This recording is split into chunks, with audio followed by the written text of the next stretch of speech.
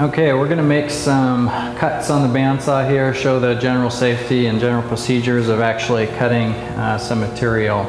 First things, you're going to want your eye protection and general safety, so no loose clothing, make sure long hair is pulled back, no headphones, earbuds, that sort of thing. If it gets caught in here, you're going to have a new tattoo. First off, I'm going to set the machine up to make a cut. To do that, I want to adjust my blade guard to the correct height.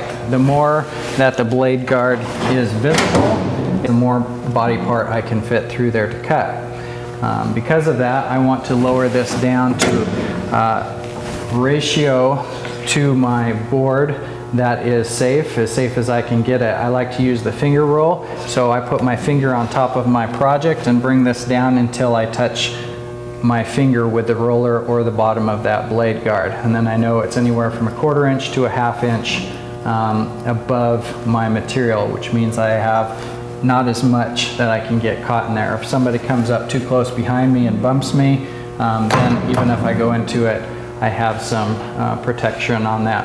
As soon as you adjust the blade guard, on some of the machines there'll be a knob in the back to tighten, others it'll be on the side. On this particular machine, there is a knob on the back to tighten this, and to adjust it, you loosen it and then physically move the blade guard up and down to adjust to the height that you need it. Some are on dials. This one here is just a fixed system.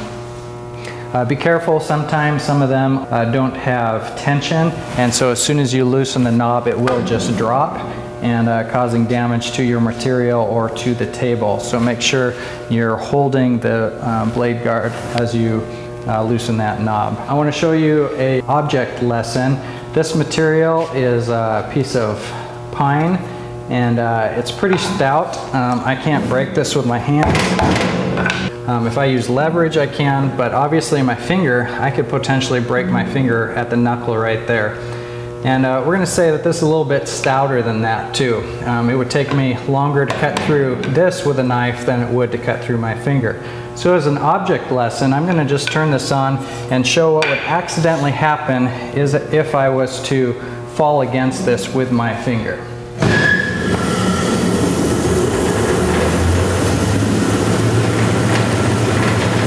So I'm going to show what would happen if I fall forward with this. Watch how long this takes. Imagine that was your finger and somebody bumped you.